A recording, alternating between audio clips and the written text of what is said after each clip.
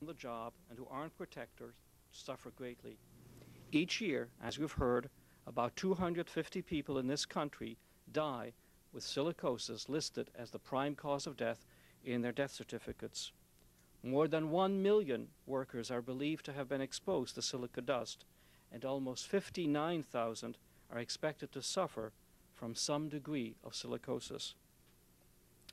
The American Lung Association and the American Thoracic Society believe that the only approach to silicosis prevention is to control exposure to respirable silica. That makes education an important component of silicosis prevention.